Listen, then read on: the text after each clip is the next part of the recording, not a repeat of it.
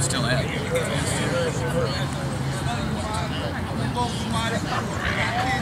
Here I like that now.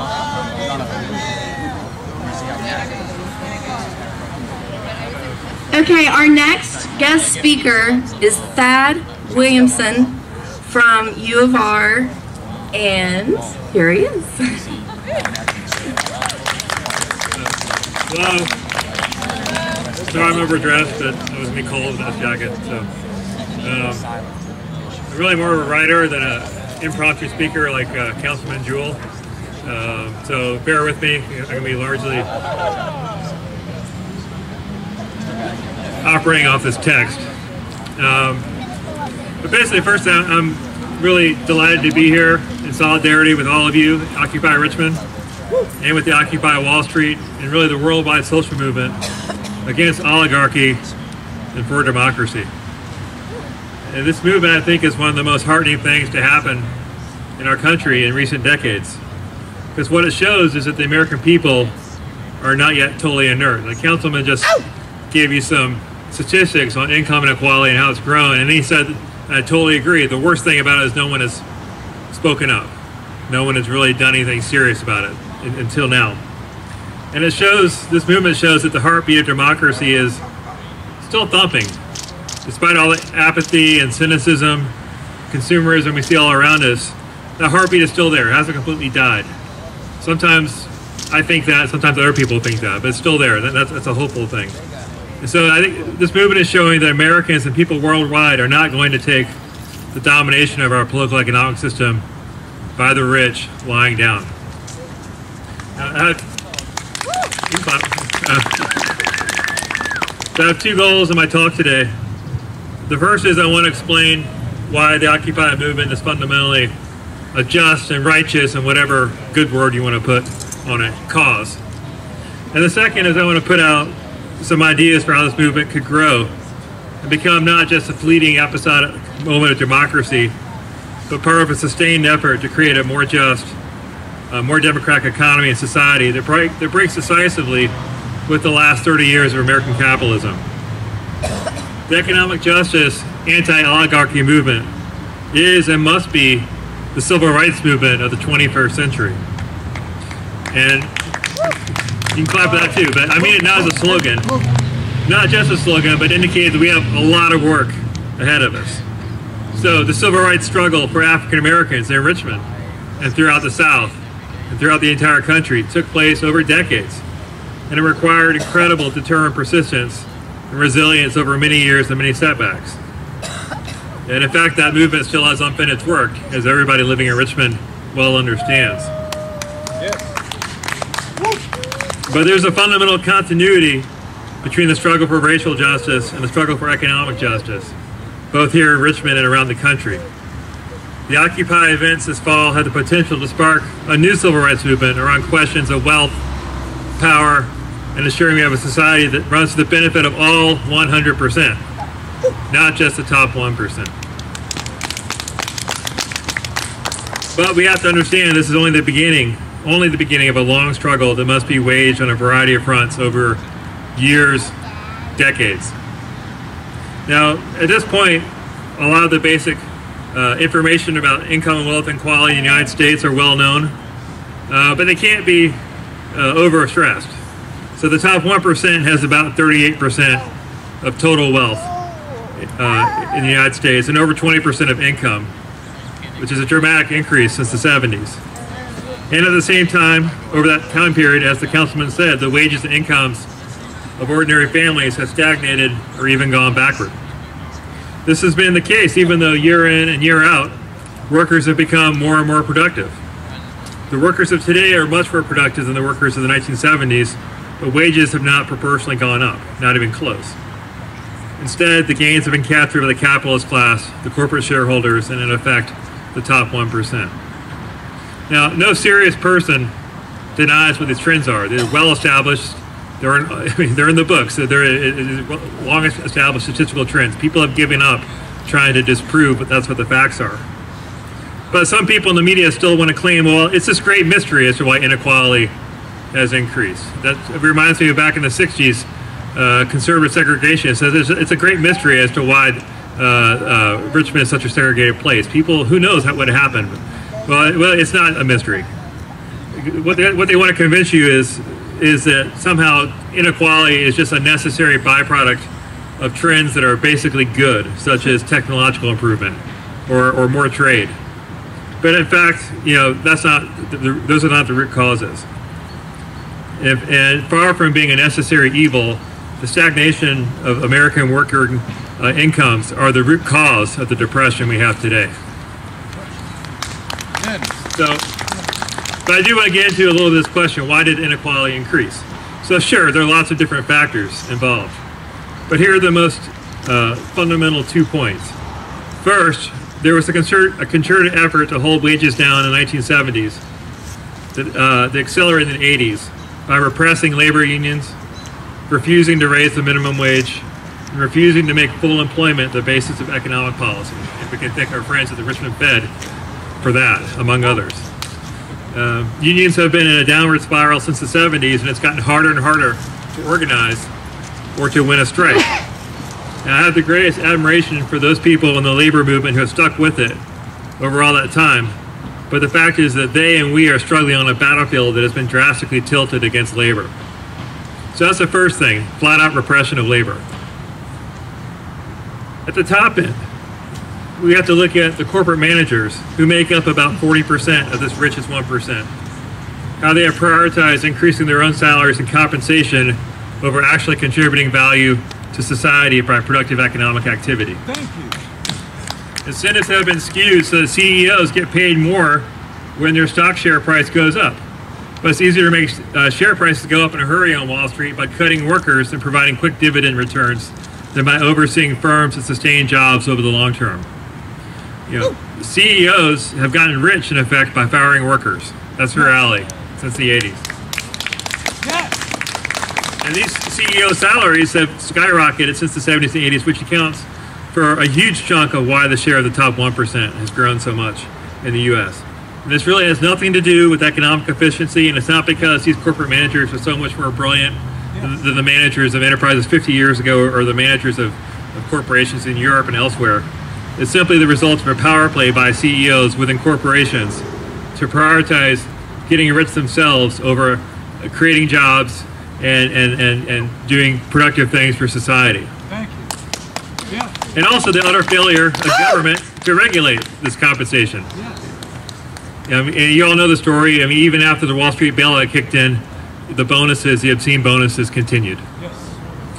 And at numerous companies such as GE and Coca-Cola, CEO compensation, that is the amount of money the CEO is getting from the corporation, actually exceeds the amount of taxation the company pays to the federal government. And indeed, some of those companies,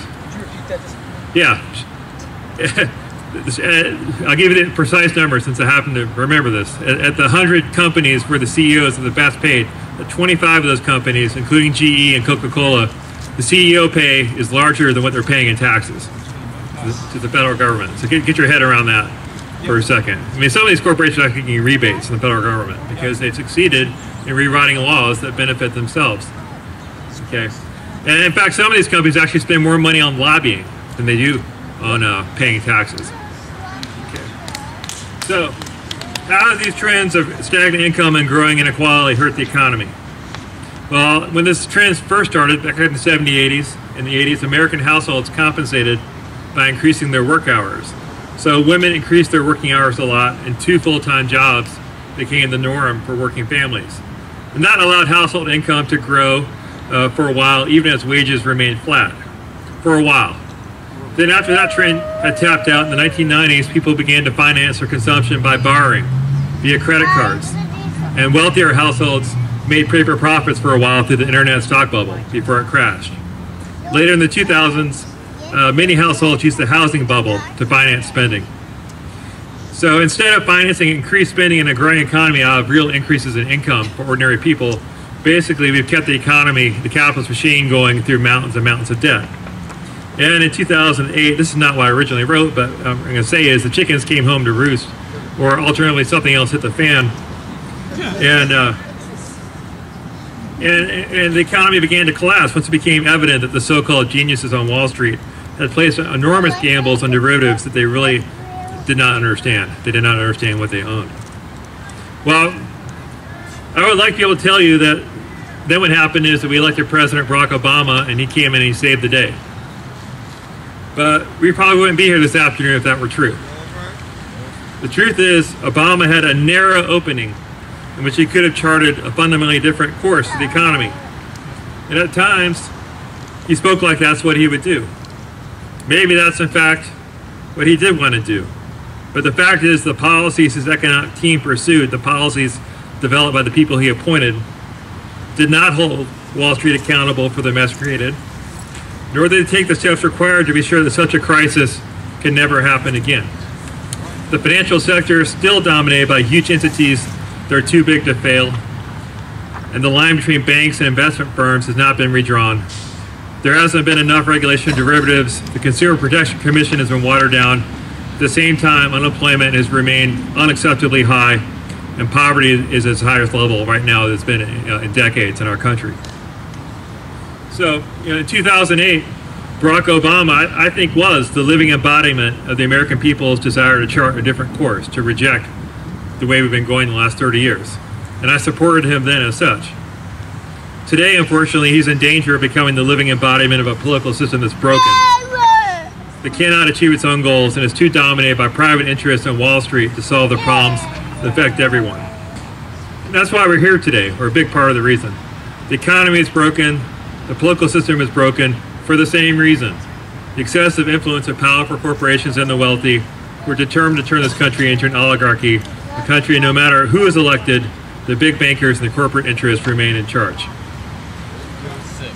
Now, lots of people who are not here have been making all kinds of claims about the Occupy movement and what it's about. Some people say this is the left-wing Tea Party. Well, let me say a couple of things about that. First, the Tea Party might have been for about 5 minutes an independent populist uprising, but now it's essentially a tool of the right wing, the Republican Party, fully bankrolled by corporate interests. That's what it is. Koch brothers. And I don't think it's any surprise that the polls show that we are much more popular than the Tea Party. But second, I do give some credit to the Tea Party true believers. They at least were not totally inert. At least they recognized that something was wrong. Unfortunately, they don't understand that what's wrong is a direct result of the regressive anti-labor agenda that they espouse, and that has essentially governed Washington for the last 30 years. Okay. Another thing people say is that the movement should list a bunch of demands. And some of the people are saying that because they are genuinely baffled about what this is all about, or because they don't want the movement to peter out without any concrete victories. But others are saying it because, in effect, they want all of you to go home and let the politicians take care of it. Well, I say to you today is you can't go home, and we can't go home. None of us can go home, and then this movement cannot go away if it's going to achieve anything. So, and I was very pleased that Councilman Jewell basically said the same thing just now. Okay. Now, be sure there are tons of good ideas out there, specific ideas for reform and for change, from small things to revolutionary things. I mean, even the White House says some of them. If you're interested in detailed, genuinely progressive proposals for a new architecture of the economy, I would urge you to follow very closely the work that Bernie Sanders, the senator from Vermont, is doing right now. He's putting together a group of economists. These are the smart economists, not the idiot ones. These are smart economists, the people who told us that a crash was coming. He put together a whole team of them to talk about how can we seriously redo the Fed, for instance, to make it an actual democratic institution. How can we re-regulate an architecture that makes sense and gets us back on having an economy for people and for employment and not for paper profits. So I would pay attention to what he's doing. But really, the key thing I want to say is that no matter what your ideas are, it just doesn't matter how good they are if you don't have power. So this movement has to be, I think, is fundamentally about claiming and building up the power of the 99%. This is about the 99% asserting ourselves saying we're here, saying we're not going away quietly in hopes to cut a backroom deal that gets us a reform or two and makes everybody shut up. Thank you. And as long as we're here, we might as well educate ourselves and start the conversation America so badly needs, the conversation that really should have started in this country 2 decades ago. And it's a conversation about this. How do we build an economy that truly serves all of us, that respects the dignity of every worker and every person, and allows each of us to live decently and to flourish? Now, a third thing people have been saying out there in the media is that the Occupy movement consists of hypocrites. They say that it doesn't make any sense to criticize oligarchy or criticize the economic system. At the same time, we are using cell phones, iPhones, Facebook, Twitter, and all the other modern communication tools. But that argument rests on a myth and a lie. Okay, the myth is that having a situation in which Wall Street interests dominate both the economy and the political apparatus is somehow a necessary condition for having a modern economy. In fact, the domination of Wall Street and the drive to deregulate is what has brought down the economy, not only causing the deepest and most serious recession in 2 generations, but also blocking the kinds of responses needed to prevent it from happening again. So the idea that banking deregulation, unregulated derivatives trading, and irresponsible and greedy behavior by the nation's financiers led the economy to collapse is not crazy talk. It's the informed view not just of us, but of many well-informed economists and insiders, including quite a few who predicted exactly what would happen years in advance, and nobody listened. Nothing would advance the cause of economic rationality and progress more than taking back the power to regulate and shape how the economy works from Wall Street. Okay, so let me just put that in really simple terms, because I know that was a sort of mouthful there. But it's just absurd to say that letting Wall Street have their way is good for the economy. The last 20 years has completely proved that's false. Yes. Okay. That's the myth. Now here's the lie. The lie is the idea that our current communications tools, our computers and our cell phones, are the result of a few brilliant innovators like Bill Gates and Steve Jobs, and that their brilliant innovation justifies the concentration of wealth we see in the United States today. Okay, this is a lie in 2 ways. First, as a point of fact, the majority of those in the top 1% of income are not these entrepreneurial innovators or high-tech people, nor are they athletes or entertainers like Michael Jordan and Oprah Winfrey that people like to cite as examples of why we should allow people to be rich.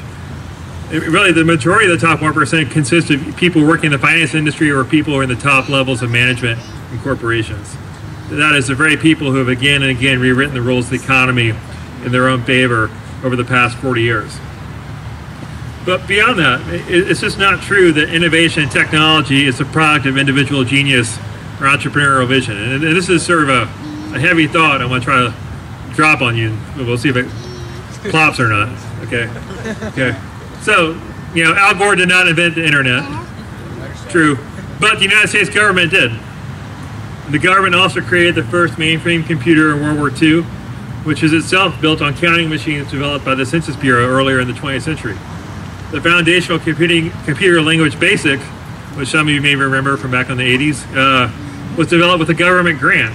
In countless ways, we the people, with our tax dollars, have underwritten the development of computers and internet technology, as well as numerous other crucial fields from energy to aviation to health research.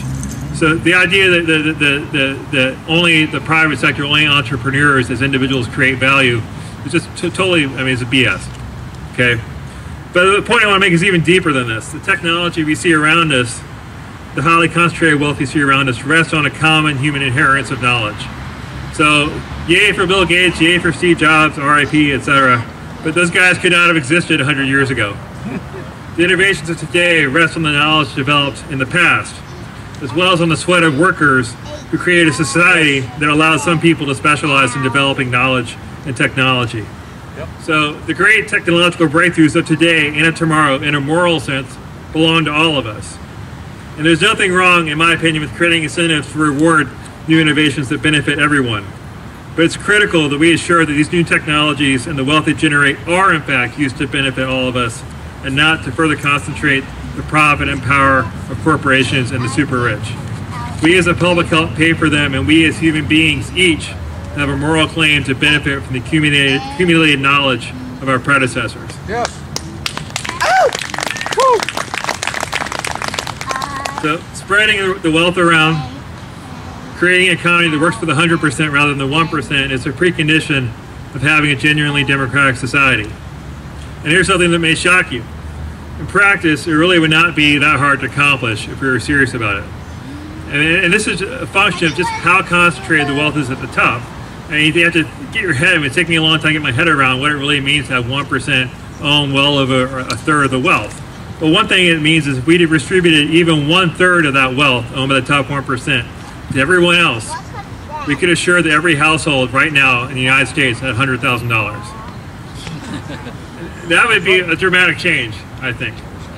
It would change everything. It would change the way people, yeah, me too. It would change the way people think about life. It would change the position of labor in society. That would be what economic democracy would look like. Okay, and another way to think about it is it would be just rolling back rich people to the money they had when Reagan started as president. And they'd still be pretty rich.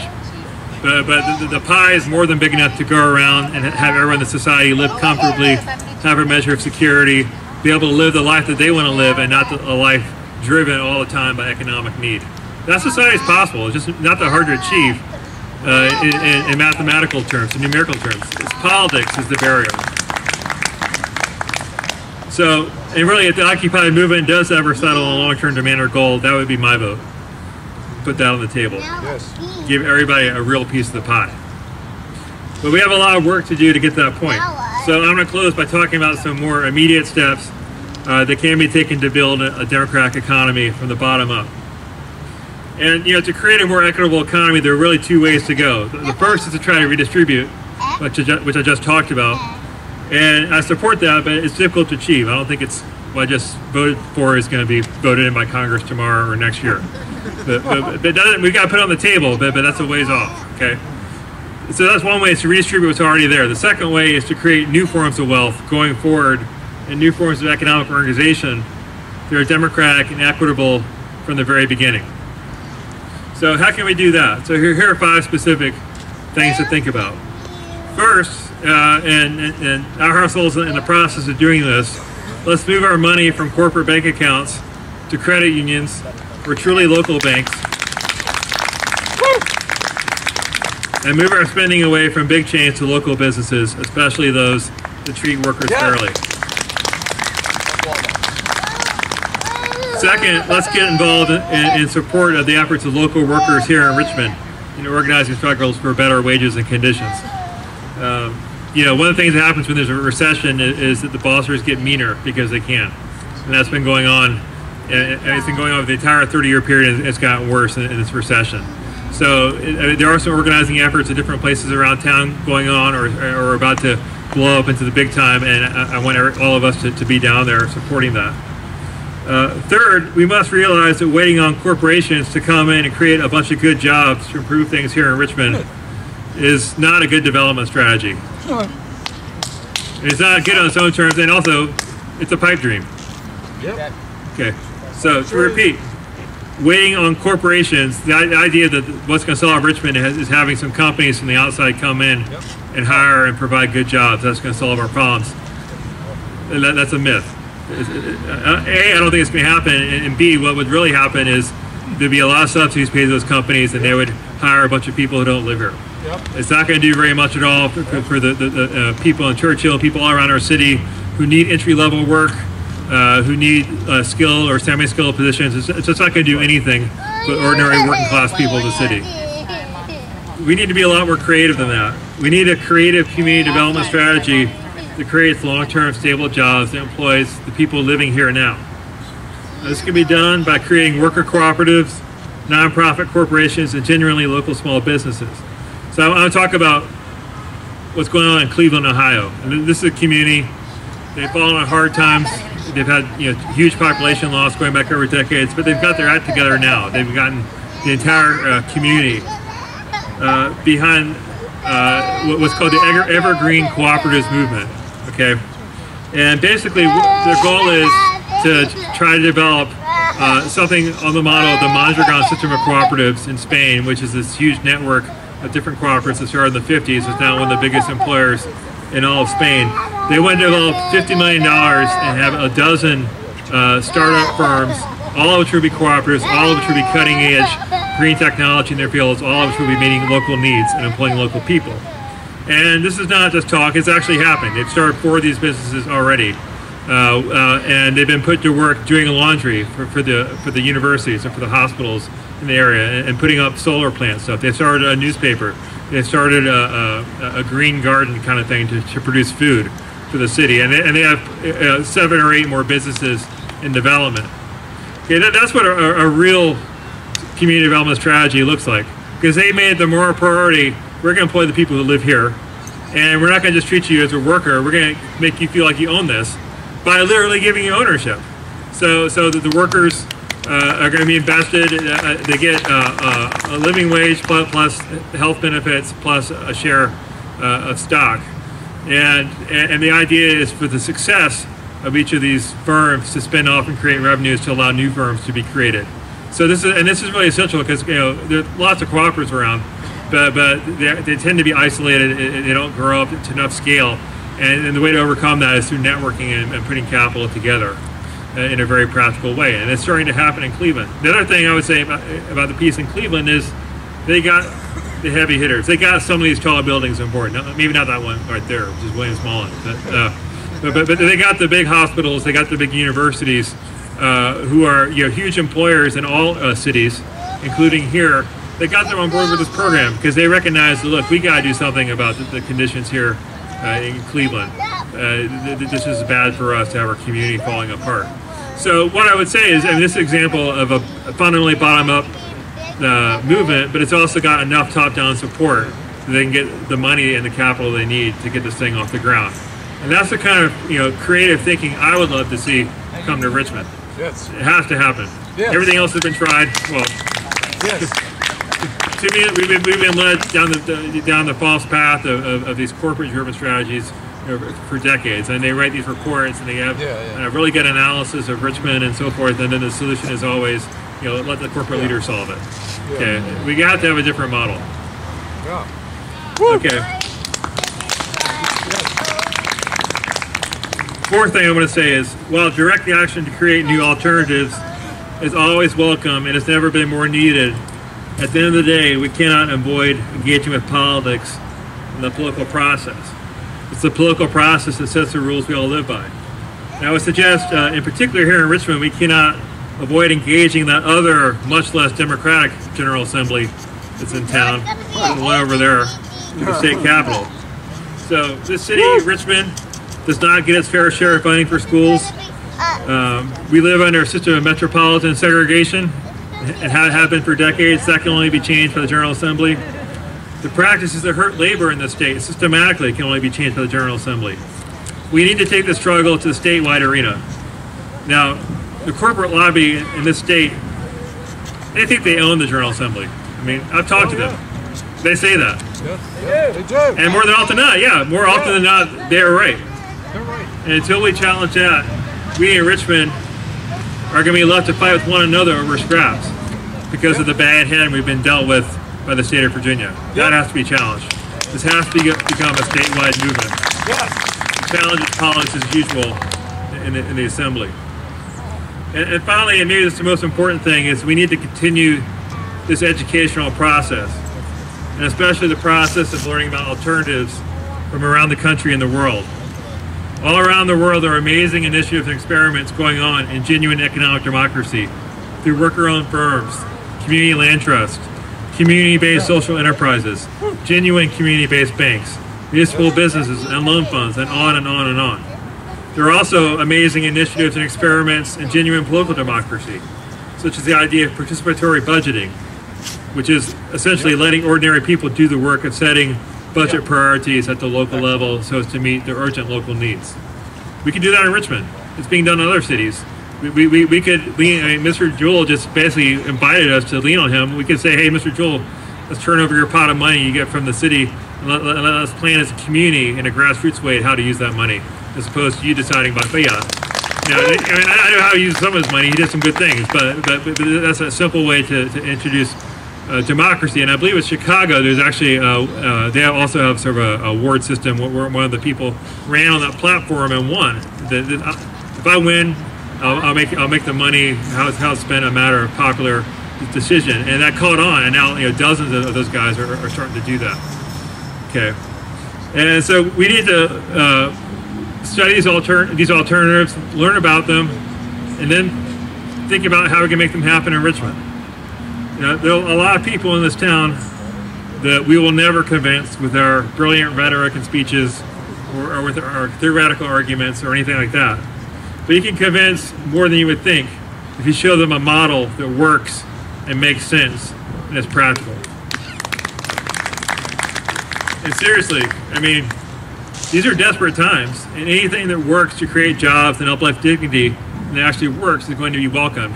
Not just by us, but really, I mean, the people in the mayor's office, the people on the city council, they're going to get it. If they see that it works, they're going to be behind it. Okay? And it's just really up to us to bring that creativity and learn from it that's going on all around the world and think about how do we make it happen here, given what we have.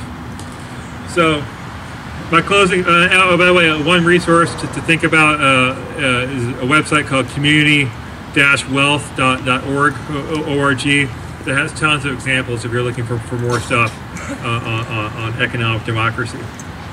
So community-wealth, there's a dash in there, .org. Sure. Okay, so my closing thought is that in this movement, what we do ourselves as people, as individuals, will be as important, if not more so, than what we demand of others. So our challenge is to build a movement that both demands social justice and democracy and finds creative ways to practice it. So really, thank you to all of you who brought this movement to Richmond. Let's work together to show that another better world is as possible as it is necessary. Thanks.